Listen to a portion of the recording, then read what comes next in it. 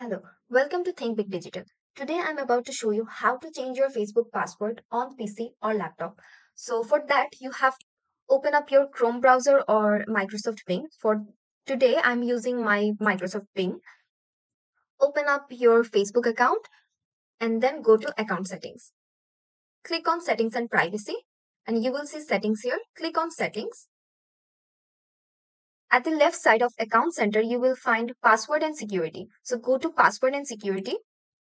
You will have to find password and security again and press on password and security. Once you are here, you will see change password, two-factor authentication, safe login. So you have to go to the first option, change password. And then this is the account I'm using right now. Now I have to type my current password and new password and then retype my new password again. I have typed my current password here. I also typed my new password and retyped my new password. And then you have to click change password.